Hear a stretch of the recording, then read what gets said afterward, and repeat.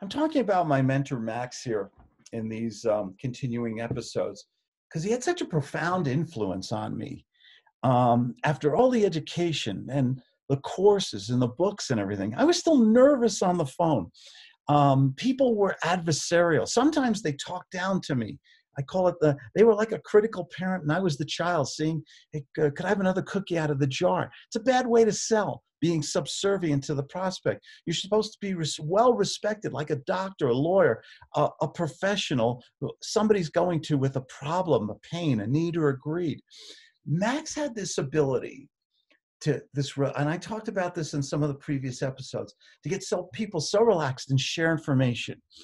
And then he'd take this information, which he took notes on, and he would paint a picture in their mind.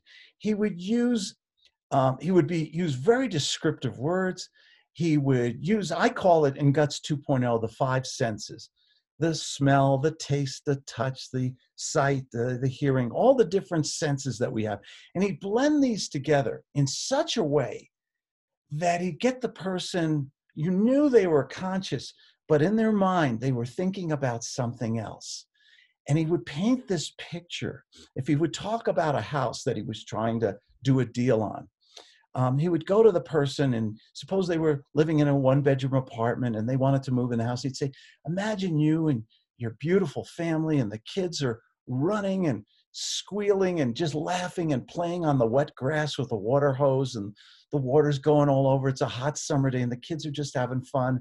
And you and your significant other, you're grilling, you've got the barbecue going, and your favorite food is on that grill, and you can hear the food sizzling on the grill and you could smell it. It was delicious. And as the sun's slowly going down and there's that beautiful glow in the sky, we call it here in the mountains an alpine glow. And then everybody eats and has a wonderful, satisfying meal. And then everybody goes in the living room, and maybe it's a cool night and turn on the fireplace. You know where I'm going with this, okay? And he would do this so effortlessly, we call it storytelling, or I call it painting a picture. And while I was just describing that little story about the family and the kids and the barbecue and everything, did you have a little picture in your mind? This is what he did. And he did it so masterfully. And he taught this to me, or I had to watch and figure out what he was doing. And I said, okay, this is how he's doing it. And I wanted to learn the science behind it. And he couldn't explain the science. It's an art and a science. It's a little bit of thespian skill. It's also a lot of different areas of psychological study that transactional analysis, power of suggestion, Pavlov, Freud, Jung,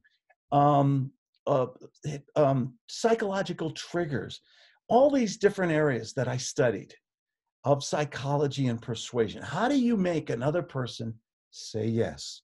How do you have a delightful, fun, when I'm selling with people, I'll talk about this in another video, we laugh a lot. We have fun in the conversation. Max was able to create the right environment so sales was effortless, because this is how you get to the success, and this is how you get the contracts. This is how you make the money you truly deserve.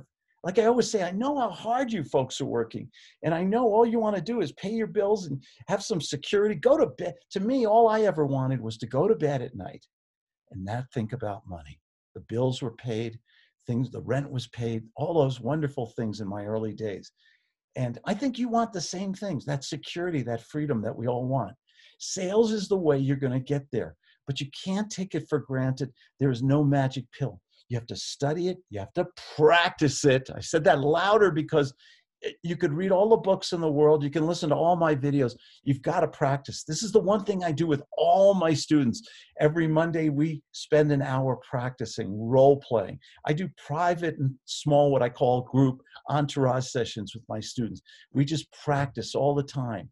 Even if they don't have all the answers to all the questions on their product and services, even if they don't have all the leads that they need, the few people that they talk to, you only need to speak to 2, 3, 4, as many as 5 people a day, and you see magic happen all the time if you have a system of sales. We'll talk more about that later. By the way, free book on my webpage, claudediamond.com. And I do answer my own phone, 970-281-5151. Talk to you later. Thanks for joining me.